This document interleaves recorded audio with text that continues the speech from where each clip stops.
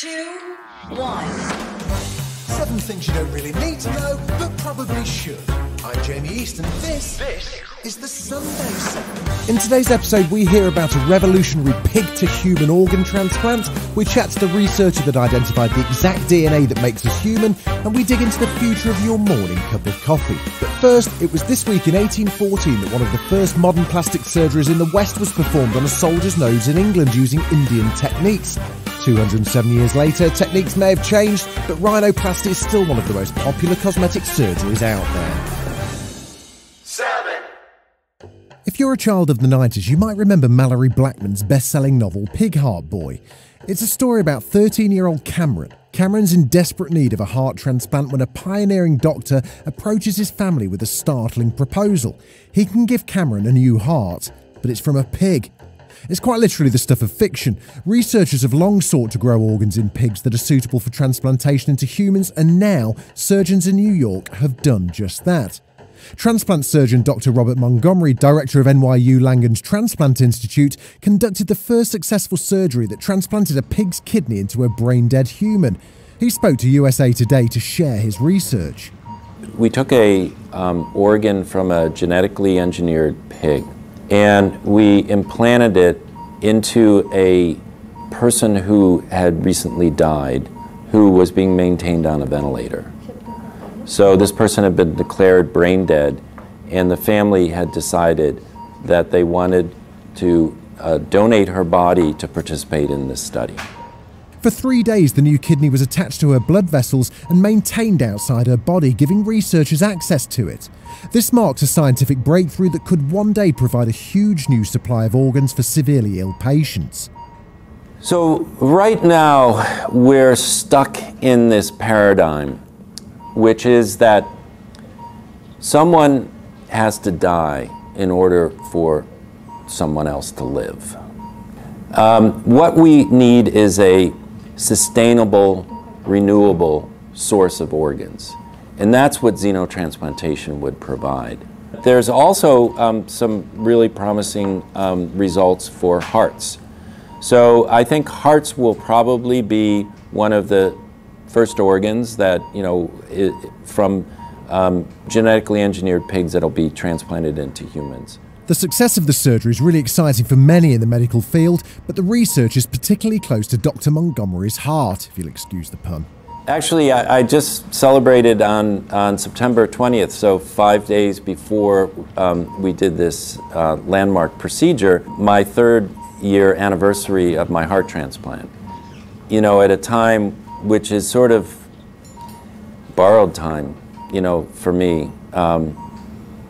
I always sort of felt like, because I've had many near-death experiences prior to the transplant that I was resuscitated from or brought back from, including being in a coma for almost a month. And I always felt there was some reason or purpose that, I'm still around. And I don't know, maybe this is it.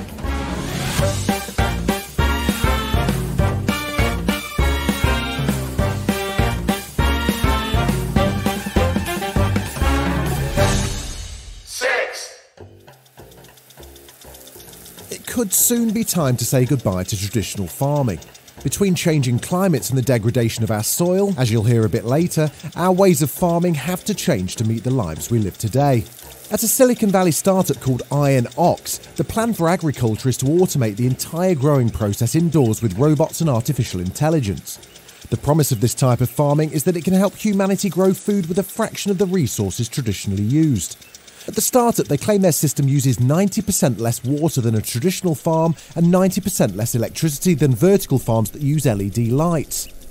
At the company's greenhouse, robots are integrated with the hydroponic system that is used to grow herbs and vegetables. A robot named Grover moves pallets of produce around the facility, and they're then handed over to Ada, a robotic arm that helps inspect the plant's roots.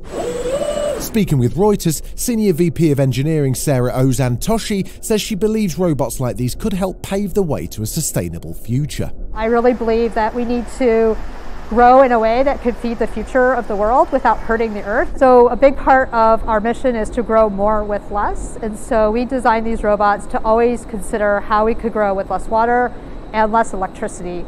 So Grover enables us to grow in this modular way in a greenhouse environment using the sun. And then Ada allows us to precisely inspect and understand what's going on. Water usage is increasingly in the spotlight, especially in sunny California. In this greenhouse, any water not used can be pumped back into the system to be used later. The tech company's CEO, Brandon Alexander, said, "It's been an eye-opener. I think we're now at a stage where most people understand that conditions are only getting worse.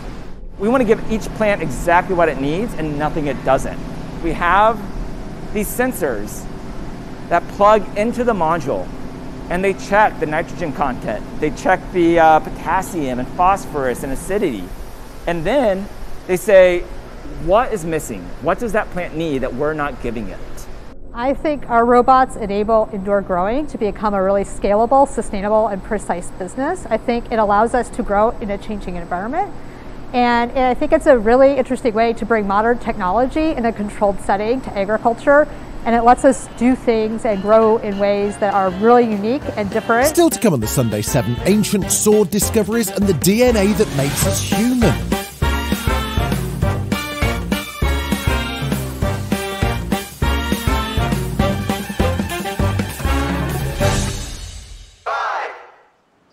A diver off Israel's coast recently made a remarkable discovery, an ancient sword. An amateur Israeli scuba diver stumbled upon a treasure trove of artefacts near his local beach, including a large sword that experts say likely belonged to a Crusader knight some 900 years ago. Yakov Sharvit from the Israel Antiquities Authority told CBS News, "And it was amazing to see a beautiful sword like this." The ancient sword was found near the port city of Haifa by a diver named Shlomi Katzin on a casual swim, and this was no trinket. Actually, it's heavy. Okay, it's heavy because of the stones that glue to it, and also because it's iron sword and very big one. Experts are planning to clean and x-ray the barnacle-encrusted weapon in hopes of learning more about its backstory.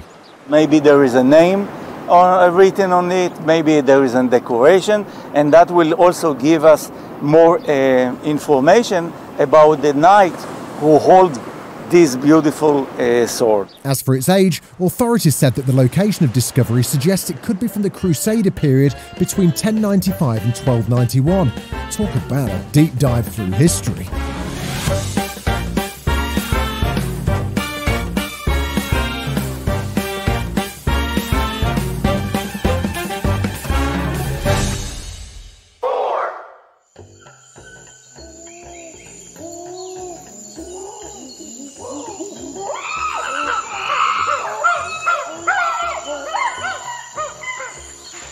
Chimpanzee is humans' closest living relative. About 5 to 6 million years ago, our evolutionary paths separated, leading to the chimpanzee of today and Homo sapiens, humankind in the 21st century. Now, stem cell researchers at Lund University are trying to find out what exactly is in our DNA that makes human and chimpanzee brains different. So I'm Johan Jakobsson. I'm a professor of neuroscience in Lund. To study differences between a human and a chimpanzee has classically been done by using the chimpanzee, of course, in the lab.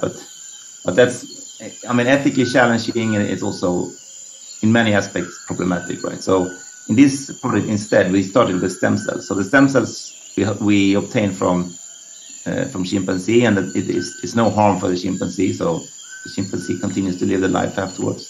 But then we can take these stem cells to the lab and compare them to human stem cells. It provides a new alternative to animal research, which I also think actually provides better results in the end. In these stem cells, the researchers then found that humans and chimpanzees use part of their DNA in different ways, which appears to play a considerable role in the development of our brains. Our genomes is, of course, full of genes, right, which are the building blocks of the cell, which make proteins. But that's only a fraction of our genome, less than 2% actually. So there is this other kind of big chunk, which is the vast majority of our genome, and that's not so much studied actually. In this study, we found one particular part of the genome, which is very repetitive. So it's basically a piece of DNA that's repeated many times. And that seems to be, the number of repeats seems to be very important to distinguish some aspects of human and chimpanzee brain function.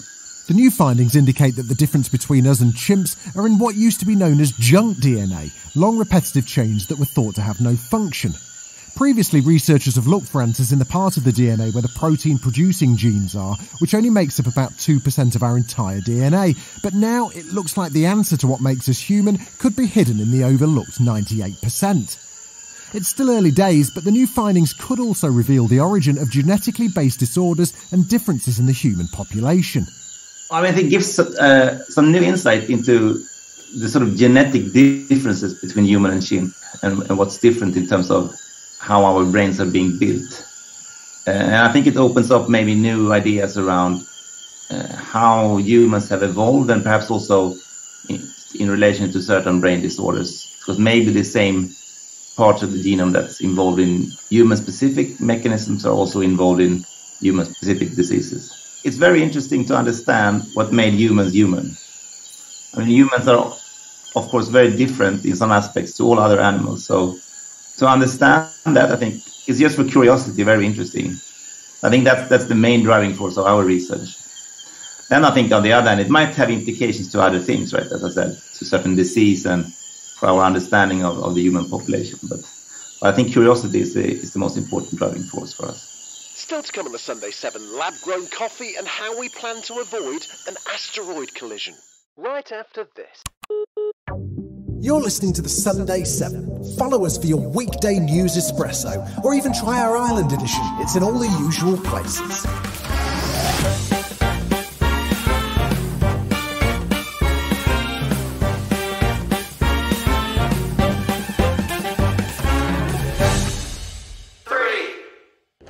What is this thing? It's an asteroid, sir. It's like a scene from a disaster movie. NASA's latest mission plans to send a small spacecraft on a collision course with an asteroid. Asteroids have been hitting the Earth for billions of years. That's not new. What's exciting and new here is that we're actually taking the first steps to be able to prevent that potentially in the future. And that's where DART comes in. NASA's Double Asteroid Redirection Test, or DART for short, is a first-of-its-kind test for planetary defence. The mission's scheduled to launch in November, putting it on a collision course with an asteroid in September or October of next year. The idea is that when the spacecraft hits it, a small change in its orbit can be observed from Earth. It really is just a small nudge. The key behind this is deflection, not disruption. We're absolutely not trying to disrupt this asteroid. We're just giving it a small nudge to change its future path. This asteroid's not on track to collide with Earth, but a small nudge like this could be enough to redirect a similar-sized asteroid from a collision course with the planet we call home. So DART is one part of NASA's larger planetary defense strategy. And it's not just all about deflecting asteroids. A really important part is finding all of the asteroids and tracking where they are.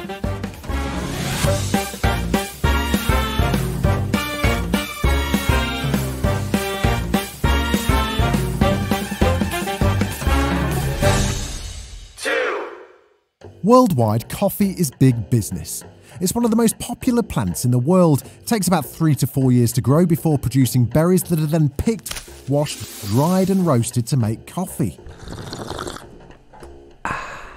Globally, we consume about 500 billion cups of the stuff every year, and it's grown by farmers across Latin America, Africa and Asia. Coffee is a very sensitive plant and there's only so much suitable land where it'll grow, but as man-made climate changes warm the planet, that area is shrinking.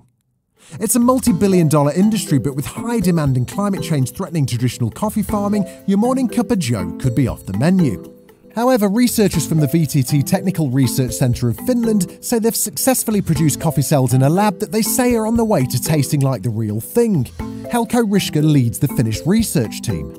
We propose an alternative process here. We skip the farming part and we use plant cell cultures instead. So actually real coffee cell cultures, but they are not generated in the field, but instead we are growing them in bioreactors. The main idea with all these processes, basically using the cellular agriculture to substitute agricultural commodities, is of course to have a better sustainable process. And there's not just one sustainability challenge when it comes to coffee. Not only are many farmers in the coffee growing belt experiencing the negative effects of climate change, high demand for coffee also means more land's required to produce enough beans, leading to more deforestation. Dr. Aaron David, a botanist from Kew Gardens, spoke with Reuters and explained. So a decade ago we were talking about the impact of climate change and what it might mean, and now climate change is front and centre for the coffee industry, because we're seeing throughout the tropical coffee belt farmers being impacted by climate change, increasing temperatures, but also more erratic rainfall and increased drought. In VTT's process, cell cultures floating in the lab's bioreactors are used to create a variety of plant-based products, including coffee. But does it pass the taste test? Not like, of course, 100%. It tastes a combination of different types of coffees, but of course we are not there yet with the commercial variety. But it certainly does resemble coffee at the moment.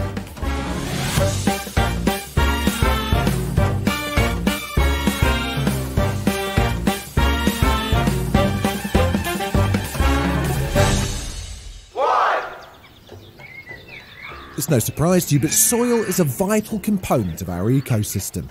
It helps things grow, filters and cleans our water, regulates the atmosphere, and is fundamental for healthy food production of all types. However, according to the UN, a third of the world's top layer of soil is endangered. Dave Goulson, Professor of Biology at the University of Sussex, believes we need to make changes now to protect soil, understand more about how much we rely on it, and realise the impact it has on nature, our planet and our health. Soil is something that we rather take for granted, it's often called dirt. We walk all over it. We don't really think about it, but actually it's really vital stuff for our own survival. 95% of all the food we grow in the world, all the food we eat, depends directly upon soil. So we wouldn't have, fruits and vegetables and cereals and so on. We wouldn't have milk and yogurt without grass for the cows to eat, which all grows in soil.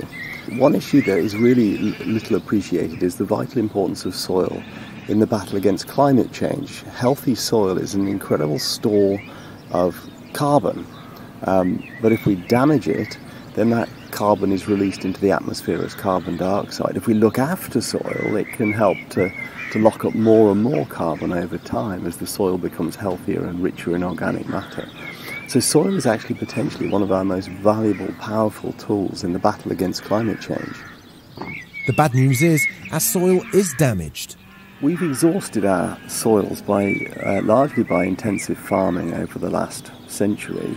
And when you plough soil, you break up and damage the soil structure, you kill some of the soil organisms, you expose the soil to the air, and some of it oxidizes and goes into the atmosphere as carbon dioxide.